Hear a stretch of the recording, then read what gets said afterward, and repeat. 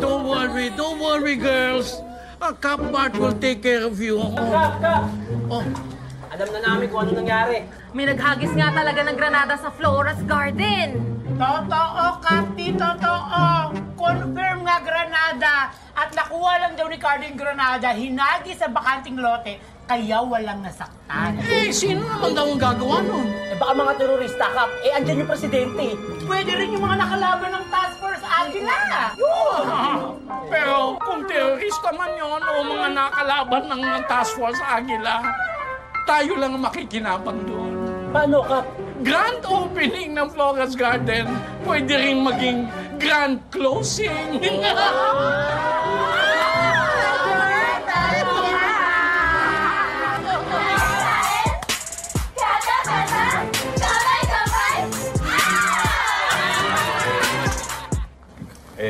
Lola, paano na po kaya tayo niyan?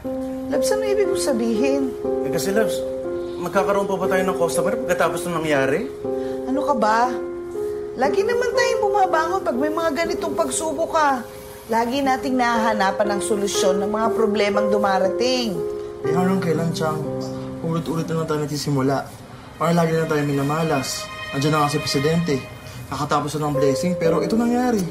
Oo nga sayang yung mga pinaghirapan natin, yung mga pinagpaguran natin. Mauuwi na lang sa wala. Tapos na kayo? Ano ba naman kayo? Binilang nyo lahat ang nawala. Hindi ninyo binilang kung ano ang meron tayo. Nawala man lahat yan. Kumpleto pa rin tayo.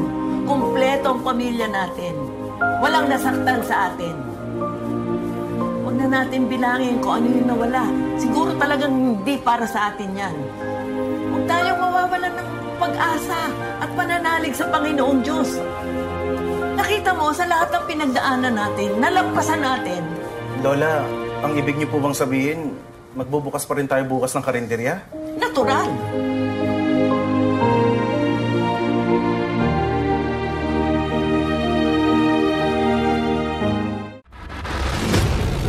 Kakaya, Lola. Special guest pa naman natin ng presidente kanina. Naku, sana naman hindi siya na-trauma dito sa atin. Sana hindi siya madala bumalik dito. Oo nga. Ay, si Gardo. O, Cardo, ano? Kamusta na? Naayos lang ako. Ang mga kasamaan mo? Nandiyan sila sa labas. Nag-iimbestiga. Nagtatanong-tanong sila. Baka may nakakita ng bumato ng granada. Ikaw pong inaalala ko. Salamat na lang hindi sumabog sa kamay mo.